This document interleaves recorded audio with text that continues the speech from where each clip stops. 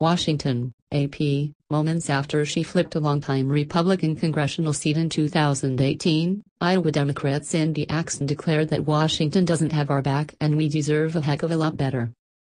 The Associated Press. The Associated Press. Follow. These Democrats flipped House in 2018.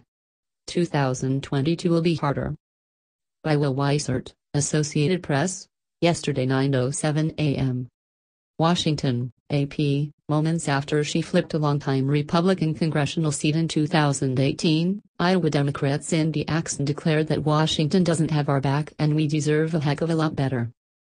File. Representative Cindy Axne, Democrat Iowa, speaks during a roundtable discussion at the Elite Octane Ethanol plant November 9, 2021, in Atlantic, Iowa.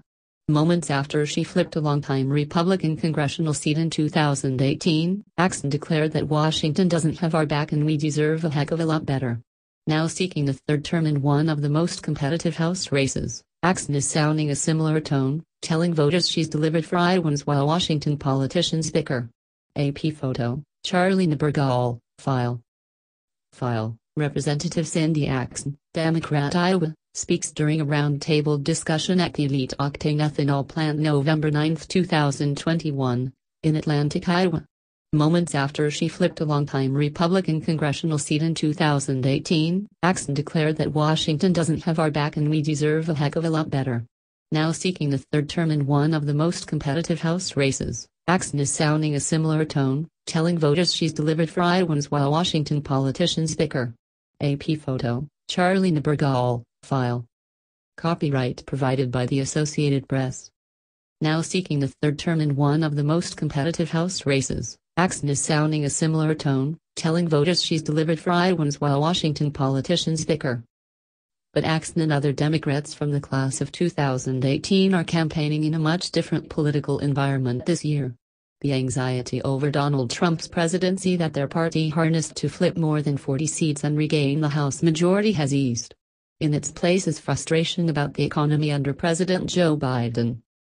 And many districts that were once competitive have been redrawn by Republican-dominated state legislatures to become more friendly to the GOP. It was a very different world, pollster John Zogby said of 2018. Inflation's now where we haven't seen in 40 years and it affects everybody. And this is the party in power.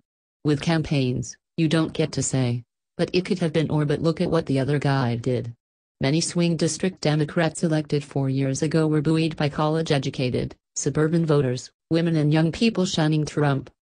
That means many defeats for second-term House Democrats could be read as opposition to Trump no longer motivating voters in the same way, even though the former president could seek the White House again in 2024.